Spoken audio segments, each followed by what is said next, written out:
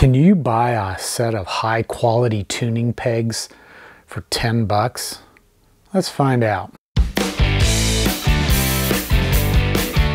When I first started building guitars years ago, like a lot of people who are building their first guitars, I wanted to save money. In fact, that was the reason why I started building guitars in the first place. I thought it would be a way to save money.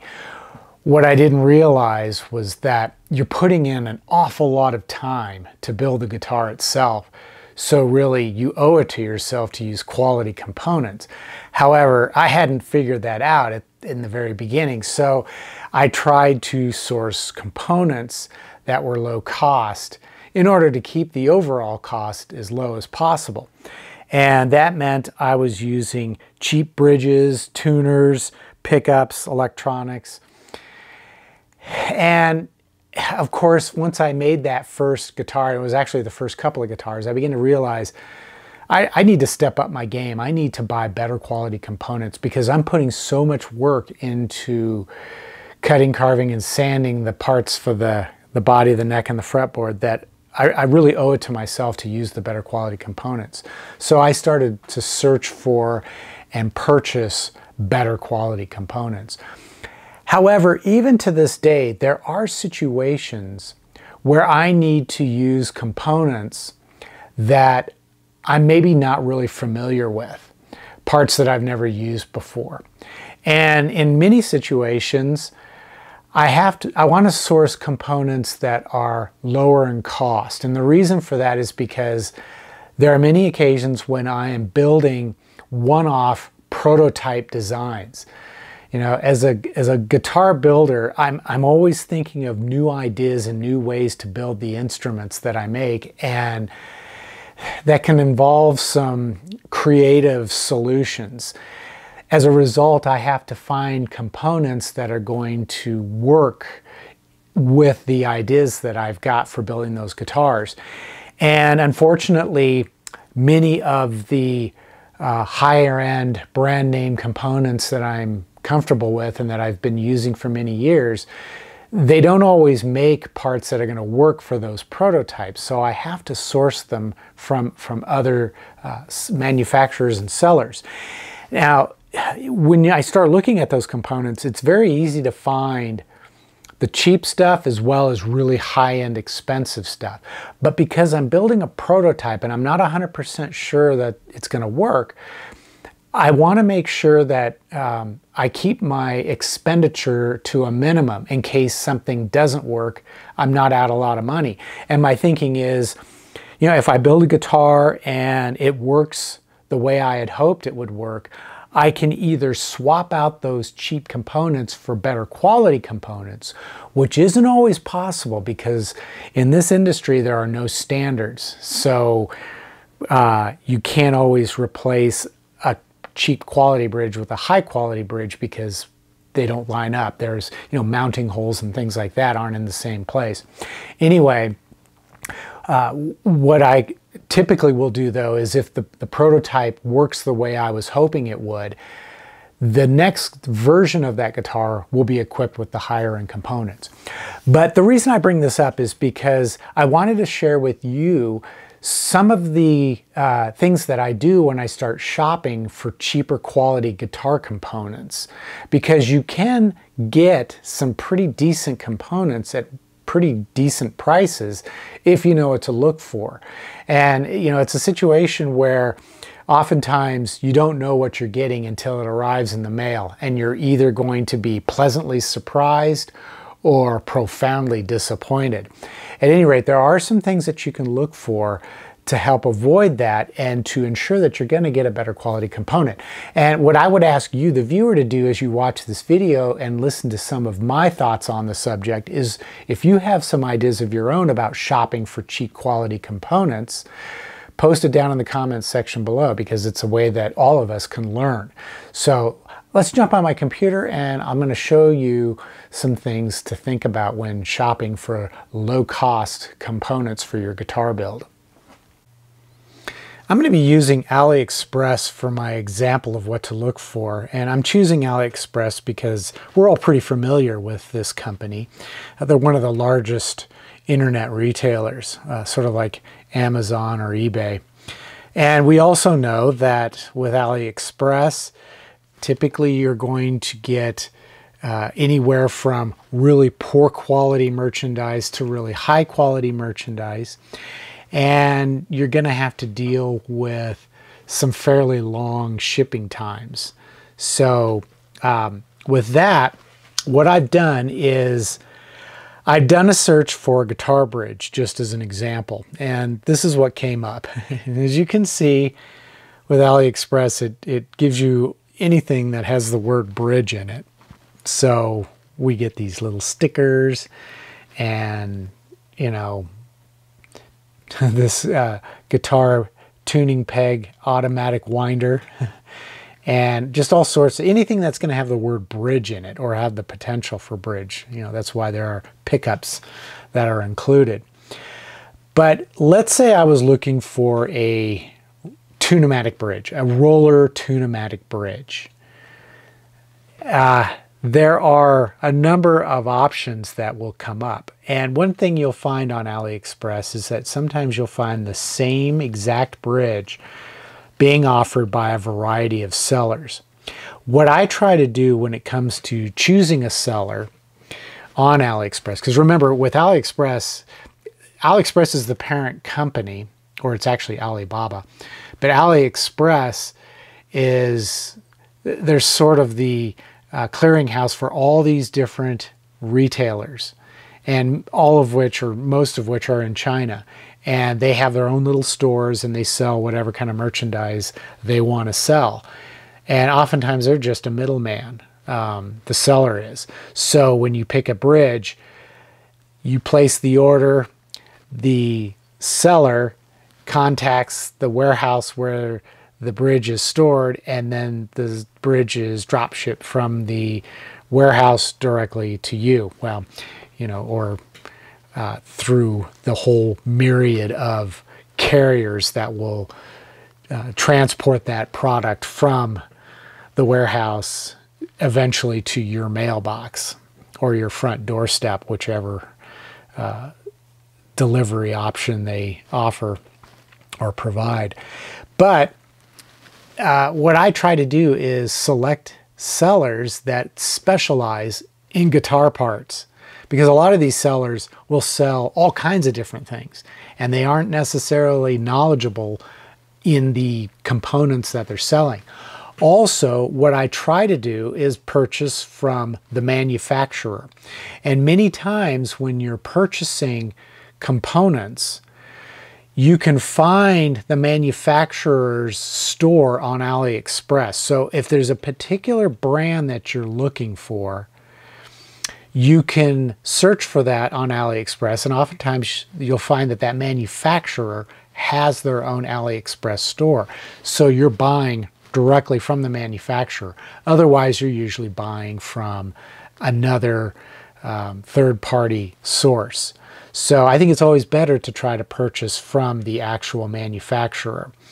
So once you have found a couple of different options, you can take a look at their listings specifically. Now, there's a couple of listings that I have found here for a tune-o-matic roller bridges, and this is one of them. This bridge will sell to U.S. customers for $8.70 with $4.05 shipping. What I will look for right off the bat is right up here where the reviews are. Obviously, I want 5-star reviews exclusively, 100%. And this one has 100%, but it only has 2 reviews and there are only 8 orders. So right away, that's a red flag. I want way more reviews and I want a lot more orders. Now, typically when you get more and more reviews, the star ratings will go down a little bit, but I want it to be as close to 5 stars as possible. So this one has me a little bit concerned because there's just not enough reviews and orders. But then there's some other things that you can look at too, like when you look at the bridge itself. And this is kind of an interesting bridge. I've never seen one quite like this before. It's a tune-o-matic bridge. It's a roller bridge, which is, you know, it's not uncommon. But it has springs in here. And I'm not sure why they would do that. You don't need springs on a Tune-o-matic bridge, but there they are. So that kind of concerns me. For one thing, springs, even when they're compressed, you can kind of see it. Here, I'll open this up in another tab. You can kind of see, no, wait a minute. Here we go. You can kind of see how the springs on this gold one are compressed down. Well, obviously you're not going to be able to get the full length of travel with this saddle. That's going to cause intonation problems. So I'm not really too thrilled with this option. And another thing you can look at, first of all, here is where they have the name of the store. It's the King Music Instrument Accessory Store. And another thing that you can consider is how well they can translate Chinese to English or to whatever language you speak. And if there's problems there, that could be a red flag as well. But what you can also look at is the positive feedback down here. And this one has a positive feedback of 96.8%. 100% would be perfect. But when you start dipping down closer to 95% or below, that's when you really need to be concerned. And 96.8 is not terrible, but it's not great either. And then we have the description. And you can read through this description. And what you're looking for is poor English or poor language translation. And that typically means they just don't care. Because if they did, they would make the effort to try to describe the product in a way that makes sense to anyone who's going to read it. And oftentimes they don't. And sometimes it can be so bad that you really don't know for sure what you're getting. Now, as far as like customer reviews, that's another important one. And like I said, I want to have as many reviews as possible. 2 reviews is not enough. And the thing about AliExpress is when they make a review, they'll have, they will count the star ratings as a review, but there's no actual review. This person here from Germany typed top. That's all they wrote. This person here from Italy didn't write any kind of review whatsoever. And to me, a review is comments left by the buyer expressing what they think about the quality of the product. And there's nothing here. There's just the star ratings. And that's just not enough. I want more than that. So I won't buy from this seller this particular product because the reviews just aren't there. And that leads me to worry that what I'm going to receive in the mail is not going to live up to my expectations. But in a way, I'll have to admit, I kind of knew that when I looked at the photograph and saw the springs. It just makes me wonder, what the thought process is involved here that they would use springs on it. That just seems really strange to me. Now, another example of a roller bridge here. This one is the Geiker. And I know a little bit about Geiker. I've seen their products before, and I think I may have purchased one in the past. But this is an interesting example here. This bridge is listed at $5.28 with $5.51 shipping. So $10.79 for the bridge. And what I'm seeing here is kind of intriguing. It locks to the post, sort of like a Tone Pros bridge, but at much cheaper cost. I mean, this is really, really inexpensive. And when you look at the star ratings, it's a 4.8 from 76 reviews. That's pretty good. It's a lot of reviews for a product like this, and it's getting pretty high star ratings. And if you look at them, how it drills down, most are 5 stars, with some at 4, a little less for 3, 1% at 2, and then there are no 1-star reviews. That's pretty good. 207 orders. That's also pretty good for a product like this. So as you can see, this is going to be potentially a much better deal than that other bridge that I just showed you with the springs. And it's coming from this company Geiker. And it's from Geiker's own AliExpress store. So that's better. Also, look at the positive feedback, 98.4%. That's pretty good. I would feel very confident in purchasing this. Now, of course, it's going to take from today exactly 1 month to get here. If I'm not in a hurry, that's fine. If I'm in a big hurry, that might be an issue. But it's looking like this could be a pretty good buy here. So I would definitely consider this if I was looking for a roller tune-o-matic bridge, especially with that feature of it locking to the post. That's pretty cool. That you don't usually see those kind of features at that price point. But like I said, I think the trade-off here is the long shipping time. So you just have to consider that. Before I continue with this video, I wanted to remind you to like, comment, and share this video as a way to support my channel.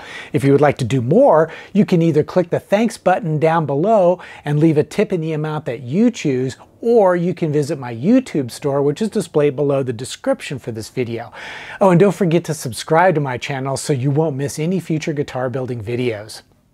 What it comes down to is you've got to do some research, and it doesn't matter whether you're going to be buying from AliExpress or Amazon or eBay, Banggood, TomTop. There's a host of these different kind of retailer sites. You have to do some research. Now, of course, that's easy for me to say. However, from where you're sitting, you're probably wondering, well, what the heck am I researching? And, you know, aside from the star ratings and the reviews and the number of orders and positive feedback, that sort of thing, you can also try to research the company that manufactured the parts. That's not always easy to do, but that's actually one of the first things that I would suggest you do before you do anything else. Try to find the name of the company that manufactured it and then research them. If you can't find a name of a company, that's a red flag. So you might want to keep in mind that if there's no manufacturer's name, there's probably a reason for that. But like in this case of this roller bridge, it's a Geiker. And then what I can do is do some research to find out, well, who the heck is Geiker? Which I have done. And this is their website. And as you can see, they sell a wide variety of these different components. And what's really interesting about this particular bridge is the fact that they have branded it with their logo. So either they're manufacturing this part themselves, or they have a very good relationship with the company that's manufacturing the parts exclusively for them. That's a good sign. So I'm much more confident purchasing components from these guys if I'm looking to save money or I'm building a prototype than I would be from some of the other components that are available on AliExpress, eBay, Amazon, etc. that are really cheap but don't necessarily have a brand name associated with them. So, you know, Geiker may not be like Hipshot or you know, Schaller or some of those other companies, but it does seem to be somewhat legitimate enough to where I would be willing to part with the $5.28 plus $5.51 to purchase this bridge. I'm saving an incredible amount of money, and if it turned out to be of a quality that wasn't satisfactory, I'm not out that much. But I'm pretty confident, based on the star reviews and the reviews left by customers, that it's going to be a pretty good buy. Now, when it comes to reviews, another thing I should mention, I try to find reviews that have a good amount of detail in the review. There are typically going to be two kind of reviewers: the people who are really happy with the product and the people who are really upset with the product. Those two camps are going to leave the most detailed reviews, because if you're really happy, you want to share how happy you are with it and what you liked about it. If you hated the product for some reason, you're going to want to make sure you detail out all the reasons why, so that nobody else will make that same mistake. And because you're really angry at the company for ripping you off, well, you know, here you get 3 stars, mediocre, and it has a lot of detail in here about what they found with the bridge. In this particular one, it says this has damaged the screw, as you can see in the attached photo. So they include a photo, and yeah, there's a damaged screw in there. So what you have to do is you also have to take the reviews with a grain of salt. You don't know who these people are. Are they experienced luthiers, or is it some kid who's just cobbling together some cheap parts for a parts caster? You just don't know that. So you have to read it and be careful about what they are saying about the part.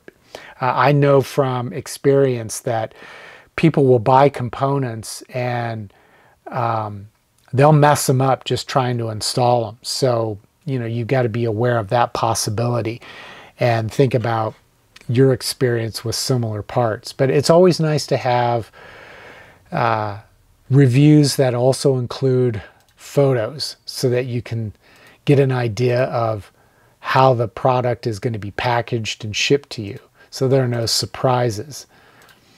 And as you can see, there's a lot of pretty happy customers with this product. So that's one of the things that I will look for, you know, when it comes to assessing the reviews of a component. So in conclusion, I think you can see there is the possibility that you can purchase fairly decent quality guitar components for cheap prices on sites like AliExpress, eBay, Amazon, Banggood, TomTop, etc., etc. You just got to know what to look for. You want to pay attention to the star ratings, the number of reviews, the number of orders. You want to read some of those reviews, look for details, and consider whether the reviewer is experienced or not. The photos, of course, are important, but you want to try to purchase from the manufacturer directly, because they oftentimes will have their own stores on those sites. And if you can't purchase from the manufacturer, that's a possible red flag. But you can, at the very least, research the seller and find out, you know, you can look at that positive feedback score and see where it stands. And you want to try to purchase from stores that specialize in guitar components instead of guitar parts, motorcycle parts, fashion accessories, etc. You want to make sure that their focus is on guitar parts and that sort of thing. So I hope you found this video to be useful. If you've got ideas on ways to save money shopping for components for guitar building projects, be sure to leave them down in the comments below and spark that discussion. And, you know, perhaps down the road I'll do a follow-up to include more tips on how you can save money on components without getting ripped off. So until the next episode, as always, take care, stay safe, and I'll see you soon.